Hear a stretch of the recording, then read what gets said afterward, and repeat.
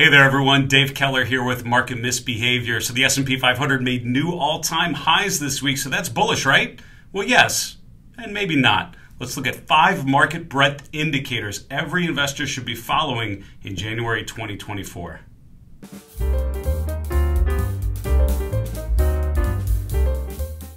So a famous market strategist named Paul Montgomery published a newsletter called Universal Economics for decades. And he was famous for a quote saying, "The most bullish thing the market can do is go up." So when the S&P 500 is making new all-time highs, that tends to be a good thing. And new highs tend to lead to further new highs. But I'm a little skeptical about the timing of those additional movements to new all-time highs. What you have to remember is a lot of times when the market makes a new high, that doesn't guarantee that it will just continue unabated for weeks and months, if not years. Usually healthy drawdowns happen way more often than you probably want, particularly if you're bullish and you own long positions. We are in the seasonally weakest part of the year here in the first quarter of an election year, first quarter of 2024. So the odds are against us that the market would actually just go higher without some sort of meaningful drawdown. Today we're going to look at 5 different market breadth indicators that really talk about the individual stocks that make up those indexes. While the S&P, while the NASDAQ may be making new highs, what about all the companies, the hundreds of companies that make up those indexes? Are they also following the market higher? We have some breadth divergences right about now, some breadth conditions that were very overheated at the end of last year becoming a lot less overheated right about now. We're going to get to the charts here in a minute. Before we do so, do me a favor, like this video, subscribe to my channel while you're here. I can't tell you how much I would appreciate that. And also drop a comment below. What do you see next for the S&P 500? You see the next 10% move higher or lower, and why? Don't forget to drop a comment below and let me know. Now, before we get to those 5 breadth indicators, here's one more thing I wanted to tell you about. The new year is a really good time to focus on routines. What do you do every day, every week, every month to improve your situational awareness as an investor, to identify potential opportunities and also manage risk?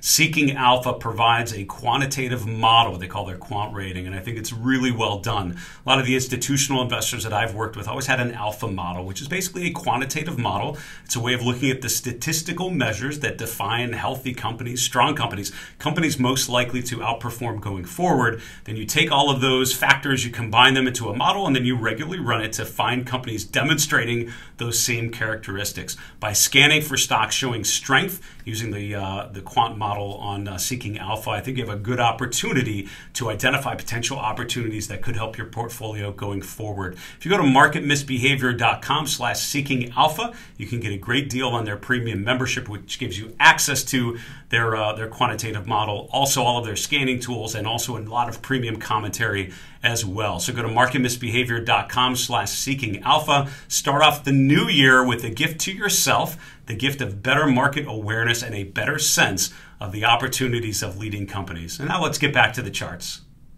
Okay, so here we can see the S&P 500, third week in January, obviously pushing to a new all-time high, just below 4840. And what an incredible run, to be honest with you. Round tripping from that peak in July to the low in October. Once again, breaking to new highs in December. Pulling back here in the last 4 to 5 weeks have really been range-bound, a tactical range between 47 and 4800. Today, of course, we're recording this on Friday the 19th, a close above 4,800, really just pushing to new all-time highs. So what's next? Well, the most important thing we can follow is price. And one of my mentors, Ralph Acampora, used to say the most important thing you can follow is a daily chart of the S&P 500. That'll tell you most of what you need to know. And I can't disagree with it, right? The fact that the major averages are going up is bullish by definition, right? As a trend follower, I have to acknowledge that. But what you have to remember is even though the long-term trend could be constructive, and even though new highs can be very, very positive signs, there are often significant drawdowns to deal with. For example, if you look at June of 2023, if you look at July of 2023, very similar. We weren't making new all-time highs, but we were certainly making new 52-week highs and pushing above previous peaks, and certainly felt like the market conditions were very strong. We're in kind of a similar environment right now. We're making new highs, we're making higher lows. But what we have to remember is after any sort of big move, you usually have a reset. And the first quarter of an election year, the seasonal pattern is usually a lot weaker than we've seen so far. So it's much more likely that January, February, March are a little choppy or a little less certain than a just, bulls, lights out bull sort of phase to the upside. Most important thing, let's follow price. But let's talk about 5 market breadth indicators to follow to confirm or not confirm what we're seeing with price. One of the things that makes me skeptical of further upside at this particular moment is the fact that the advanced decline lines for the major averages are not confirming these new highs yet.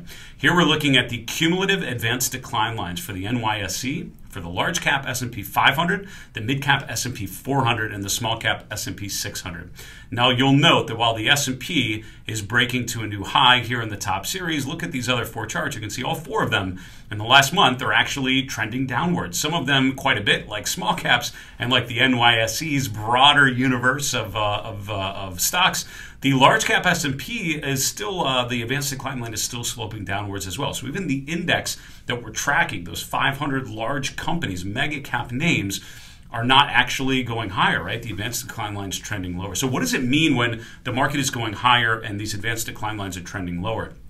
It speaks to weaker breadth conditions. If you open the hood of the market, basically, and look underneath there, and look at those 500 or 600 companies that make up a particular index, less of them are participating in this upward move. Now, the way we can determine that is because this is looking at the daily advancers, decliners reading, right? So every day you have the number of stocks closing up, the number of stocks closing down. You have a net difference called the advanced decline level, and that is a net difference of the total number of stocks closing up minus the total number of stocks closing down.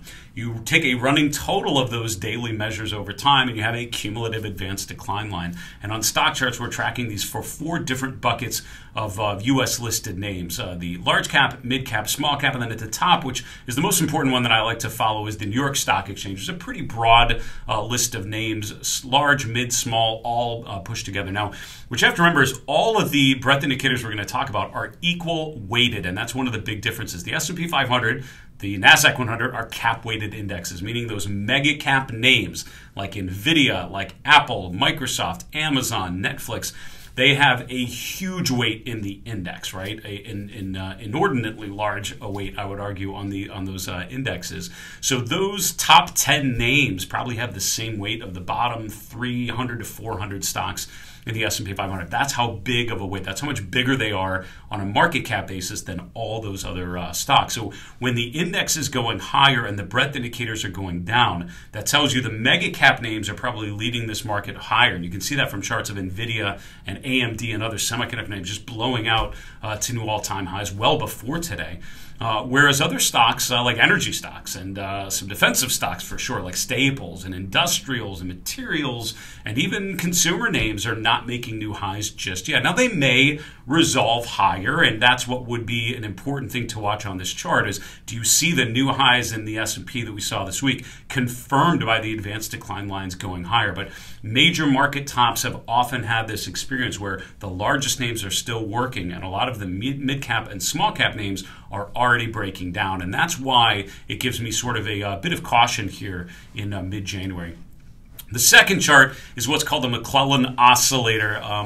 And basically, this is an indicator created by Sherman McClellan years ago, which basically looks at advanced decline data in a little different way. It takes a couple exponential moving averages to smooth out that advanced decline data and turn it into an oscillator, which is why it's called the McClellan Oscillator. Very simply, when the McClellan Oscillator is above 0, that means that the advanced decline data is more bullish. When it goes below 0, it's more bearish. I'm oversimplifying and skipping a lot of the math here just to focus on how we can use these and how we can interpret the signals.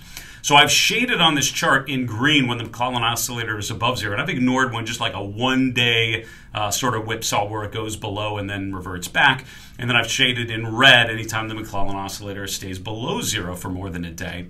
And as you can look on this top section, you can see it's spent a good amount of time above and below 0 over the last 12 months or so. The bottom panel is showing the daily candle chart of the S&P 500. Just note the performance of the S&P during the green shaded areas. Note the performance of the S&P during the red shaded areas. And you can see, of course, that the pullback phases are all red. The rally phases, for the most part, are all green. Now, sometimes it's less of a price correction in red, like we saw in the first quarter of 23, and more of a time correction, like you saw in May of 2023. We didn't really lose a lot of ground. We just sort of had a sideways, choppy period, and maybe that's what we're experiencing here in early 2024, kind of similar to that April-May period. But waiting and being patient for the indicator to get back above zero has often helped me to avoid jumping into things way too early, and being patient about recognizing when the breadth conditions suggest that the likelihood of further upside is there. So for now, the McClellan oscillator went below zero. It really happened the first trading day in January. It had been bullish all through November and December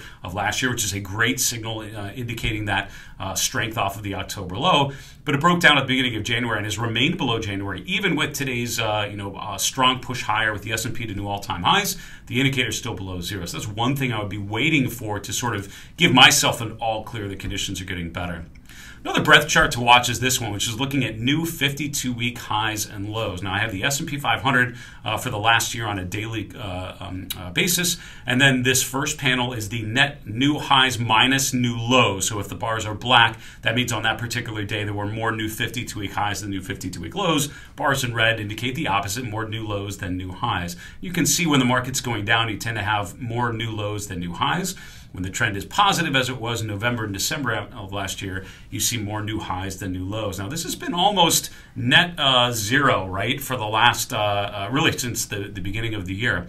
Just today, you saw a big push higher because there are a lot of new 52-week highs as the S&P started to break out. But one of the concerns I've had about this market in January is the fact that we just haven't had a ton of new 52-week highs, and they really haven't outnumbered the number of stocks making new 52-week lows. As a matter of fact, in the last week, even today, you see that there are plenty of companies in the New York Stock Exchange, which is this middle panel, in the S&P 500. There's just a couple making a new 52-week low. So remember, that's not just something going down. That's something making a new low for the last 12 months. So that means something that's in a pretty significant downtrend to get all the way down to that point.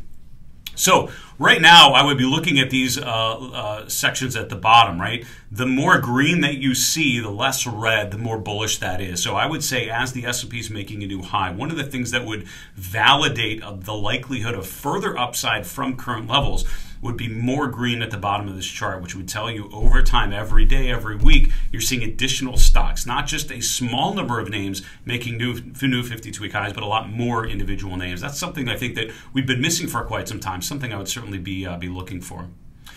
The fourth breadth indicator to look for would be this one. This is the percent of stocks above their 50-day moving average. I also have in blue here, this first panel down is the percent of stocks above their 200-day moving average. Now, it's important to note that this indicator is well above 50%. That's one of the ways that I use this one, the percent above their 200-day. Most stocks in the S&P are above their 200-day moving average. I think that's encouraging. That's sort of my long-term gauge, and as long as this remains above 50%, on pullbacks, I think that conditions are getting okay. This is one of the signals that I saw in mid-September of last year, which told me to expect much further downside for stocks because most names had already broken below their 200-day, even though the S&P had not. A lot of individual names obviously already had. Now, this panel at the bottom is looking at the percent of stocks above their 50-day moving average. At the end of last year, we got up to 90%, so 9 out of 10 S&P stocks were above their 50-day moving average, which is a good short-term gauge of trend stability, I would say. Look to the left at the previous times that the indicator has got up to this pink shaded area. It's just right above 85%, and you can see that lines up pretty well with tactical peaks. Not long-term peaks, right? So you saw a signal in December, late November, early December of 22. We had a pullback for a couple weeks before a move to new swing highs. So, and again, I wouldn't be surprised if we see a similar type of pullback, but it tells me to expect more of a pullback than we've seen so far, given the fact that this breadth indicator has gotten to the place it's been at previous tactical market peaks. The final breadth indicator I'll share with you is the bullish percent index. And I've done other videos on this channel digging into the bullish percent index into a little more detail. This is a breadth indicator based on point and figure charts. Point and figure charts, if you've not seen them, they have little X's and O's, and X is a series of uptrends. Then when the market goes down, you move to the next column of O's and it goes down. And it was born years and years ago and really became popular on the trading floors of Chicago. And early in my career, I got to go to the CME, the SIBO, and see how traders would actually update by hand their point and figure charts just to get a sense of the trend on different time frames for the commodities and the futures that they were trading. Now, what we can do is take those point figure charts and turn them into breadth indicators. So this indicator is called the S&P 500 Bullish Percent Index. It's looking at the 500 stocks in the S&P and basically looking at all 500 point and figure charts. This tells you what percent of those 500 point and figure charts are in a bullish phase. In a point and figure chart, the most recent signal is either bullish or bearish by definition, right? That's how the point and figure charts work. It's either bullish or bearish at any particular time. So this is saying that around 70% of the S&P 500 point and figure charts are bullish right now. Now that seems pretty good, and you're not wrong, right? It's actually pretty encouraging when it gets above 70%. I've highlighted in red when it's done that. You can see breaking above that level doesn't mean that the trend is over. Often you'll see further upside once that indicator happens. But look at what happens when the indicator breaks below 70%, and you can see that usually happens after the major top or right around that major top, right? And what happens is as a bullish phase gets a little more extended, as more and more stocks are participating, we get over 70%, while most stocks have now created a point and figure buy signal, which means they've broken out essentially. When things start to roll over, even though the major benchmarks continue to make higher highs as we're seeing this week, a lot of individual names already start to break down. So this indicator was above 80% at the end of last year. It's now down to around 70%, which means about 10% of the S&P have given a sell signal from their point and figure chart just in the last couple weeks. So looking at this indicator to see if we do indeed move below 70% in the next week or so would, for me, look very similar to previous tactical market peaks. And again, this is not a bearish video. I think overall the conditions for stocks are quite good, and I wouldn't be surprised if we go above 5,000 through the course of 2024. But it just tells me the timing right now is more tactically bearish because we're making new highs on weaker breadth conditions. Now, what would tell me I'm wrong? Main thing would be the market continues to go higher, and I think with any sort of strategy or any sort of analysis, particularly using technical analysis in the markets, you have to be prepared to be wrong. You have to look for signs that your thesis is just incorrect. So for me, movement to new highs, higher lows on pullback are all bullish. If these breadth indicators become less negative but start to revert higher and push back to extreme levels, could all indicate a strengthening market as more and more stocks are moving higher. But based on what I'm seeing right now, it looks a lot more similar to short-term market peaks than it does to the beginning of a big breakout to further highs after what we've seen so far. What do you think? Next 10% move for the S&P 500. Do you think that's higher or lower, and why? Don't forget to drop a comment below and let me know. For Market Misbehavior, I'm Dave Keller. Have a fantastic weekend. We'll see you again soon.